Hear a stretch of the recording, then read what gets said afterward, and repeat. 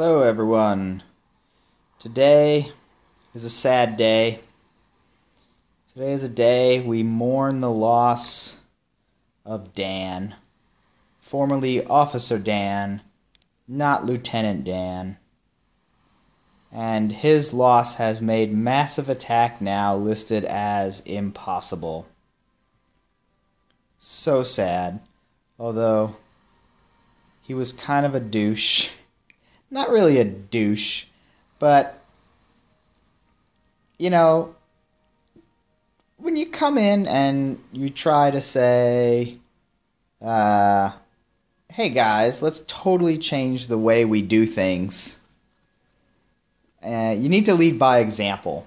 And I think Dan was about 2 for 5 in his being able to execute the strategies that he advocated for.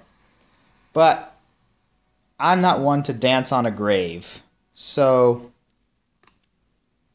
in honor of Dan, formerly Officer Dan, not Lieutenant Dan, here's his penultimate attack, which is all ZOOKA and, bafflingly, a boat of warriors thrown in.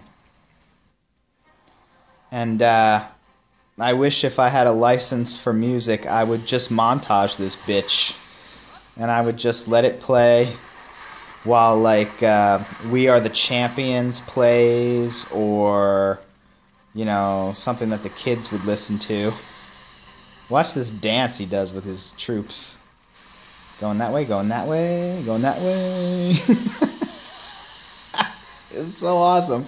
And all the while, it's just like warriors getting picked off. Like, they just have no business being in this attack. But look how much energy is on the headquarters. He takes this down, which is fairly impressive. I'm not saying it couldn't have been done with heavy ZOOKA,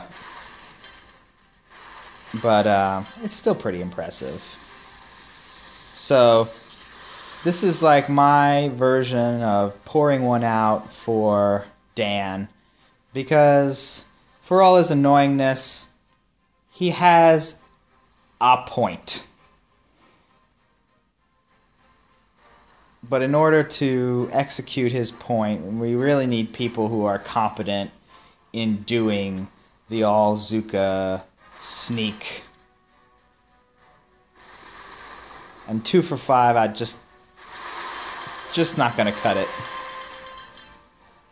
But it's alright, Lieutenant Dan. Not Lieutenant Dan. Formerly Officer Dan. Dan. I'm sure you're gonna do good in your next task force. Peace, bro.